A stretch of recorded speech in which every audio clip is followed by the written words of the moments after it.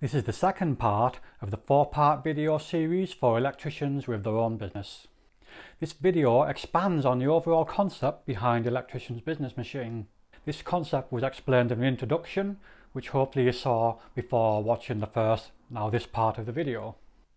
So the second key element in an electrical business is this. Money. Again, money can be a real demon, but of course we can all appreciate how it can be our best friend too. Those who struggle with anything money related might curse it, but that cursing doesn't do anything to help the situation. Money is simply a fair exchange of the perceived value that the customer has given you in exchange for your services. So if your value is obvious to people, then it'll be easy for people to say yes to you.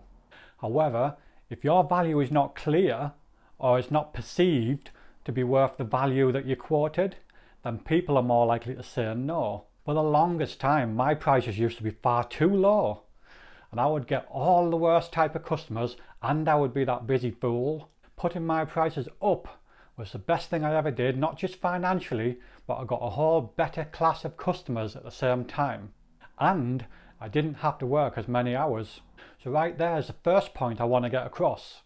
So have a think about your value, and if your message is loud and clear, not just for your services, but for you and your company and what you stand for. Value does not mean cheap.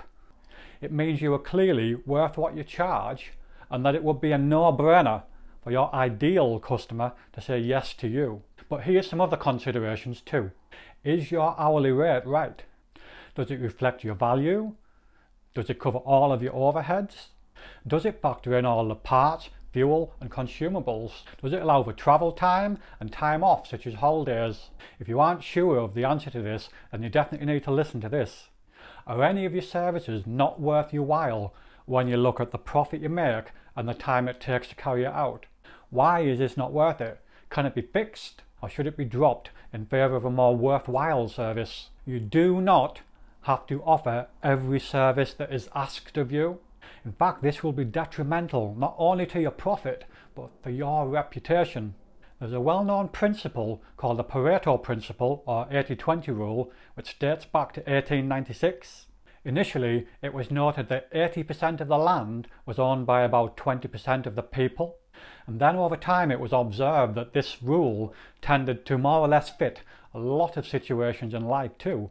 For example, 80% of the clothes in the wardrobe are worn 20% of the time. And in your electrical business, maybe 80% of your profit comes from just 20% of those services you offer.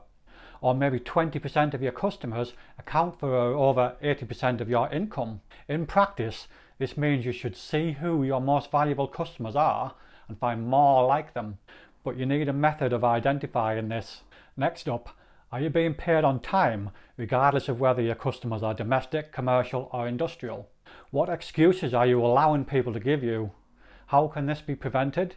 Even worse, are you allowing people to beat you on price and then resubmitting your quote lower?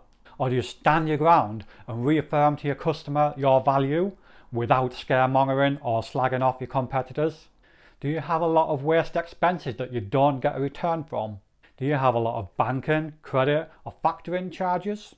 These expenses not only eat into your profit, but it means that you then have to work longer hours.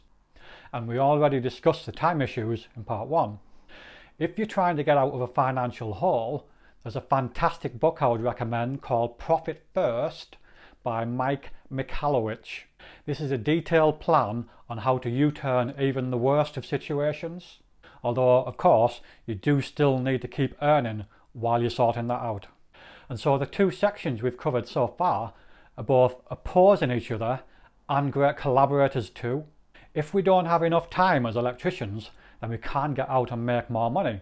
But if we manage our time, then we open up more earning potential.